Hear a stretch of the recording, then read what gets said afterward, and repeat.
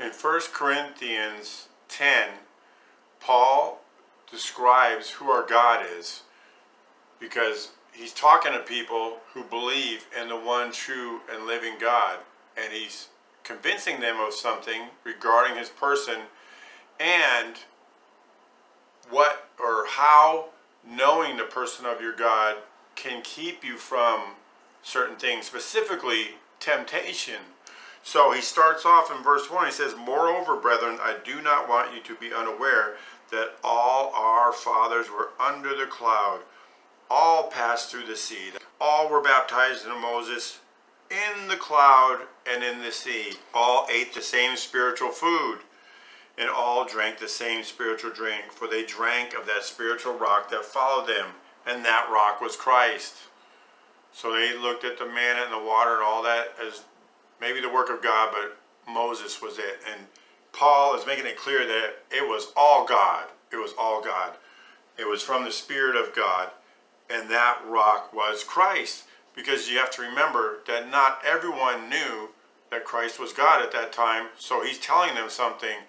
He's educating them on something about who their God really is. They knew what Christ did, so when he identifies Christ as God, that means God did what Christ did. God did these things. They already knew that, so then he connects that to Christ.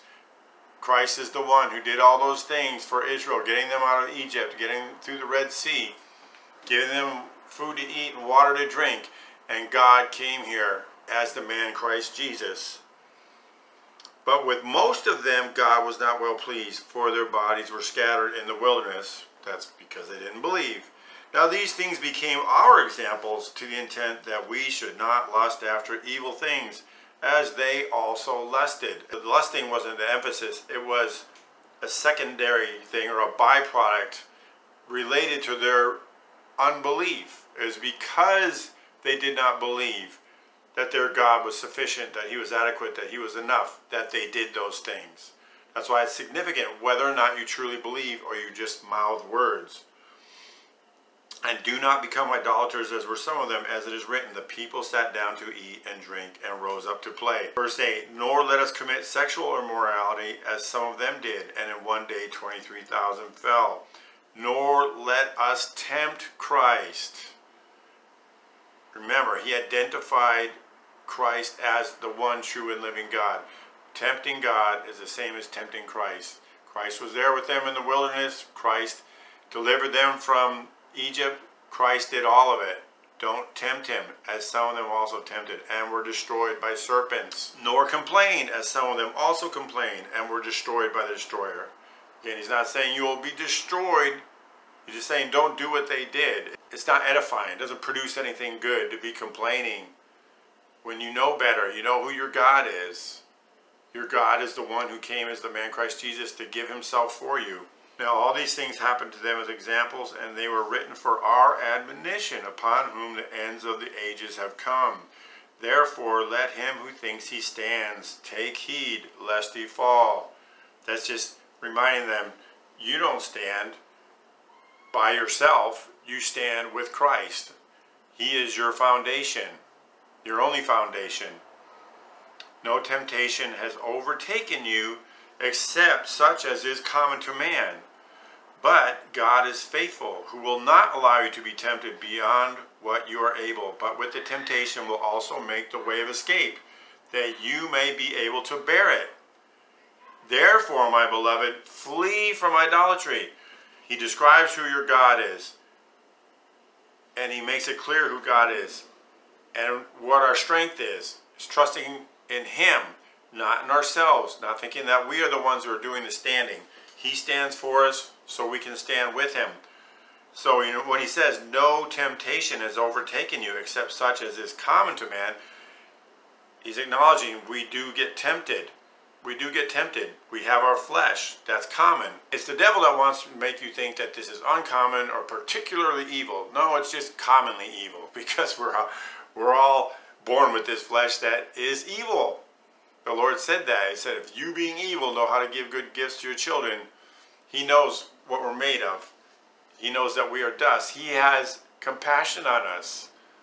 and sympathy. He loves us and he cares for us. So knowing that we have these temptations that are common to all men, God is faithful, who will not allow you to be tempted beyond what you are able, but with the temptation will also make the way of escape, that you may be able to bear it. Therefore, that's a huge therefore. This is why, my beloved, flee from idolatry. In other words, God could see down the corridors of time, so to speak, and see that there would be all this false theology, all these doctrines of men, all these rudiments of the world that would say that God is not simply God. The simplicity that is in Christ that Paul speaks of also, I think it's in Corinthians, 2nd or 1 Corinthians, anyway, it's in Corinthians. The simplicity that is in Christ. I'm not saying it's easy, but it is simple. You have a God and he saved you. 1 Corinthians 2:2 says, for I determined not to know anything.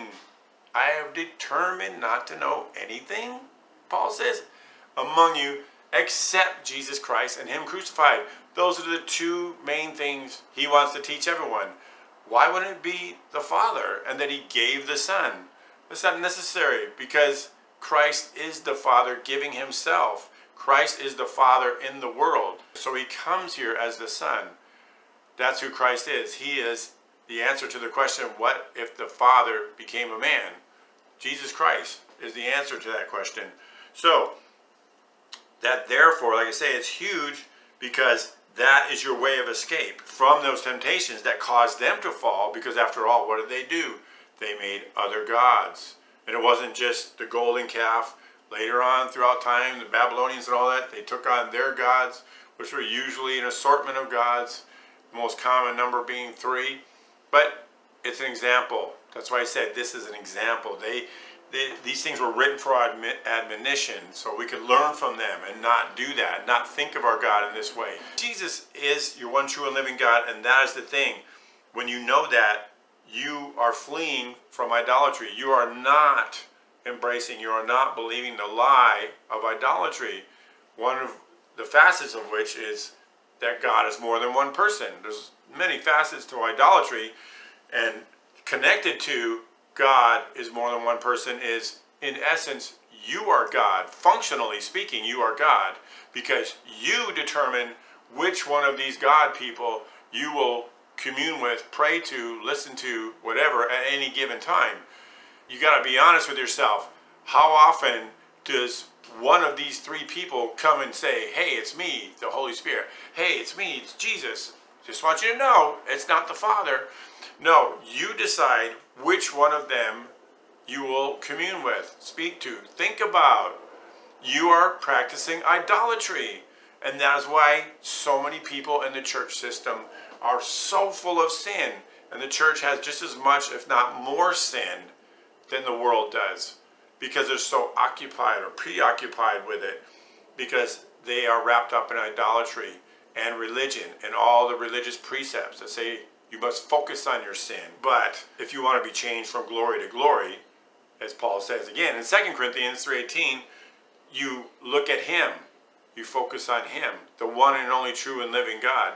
That's why he alternates it back and forth. God, Christ, Jesus. He doesn't say that so you can know he's talking about this one or that one. No, he says it that way so that you can know that that is one person. Christ did something in a way that God didn't when he is in heaven. He never left heaven. He never said he left heaven. He said he came down from heaven.